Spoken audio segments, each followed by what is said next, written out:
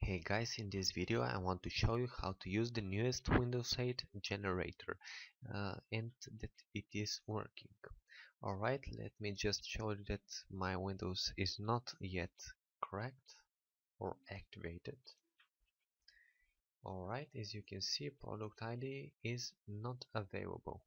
Now you need to just pick your Windows. In my case I'm using Windows Professional, and then pick how many bits is it. In my case it's 64. Alright, then you can run the activator. It will show you a message when it's done. Alright, you can also activate your Microsoft Office, as I'm going to do here. Alright, as you can see, the Windows is already activated.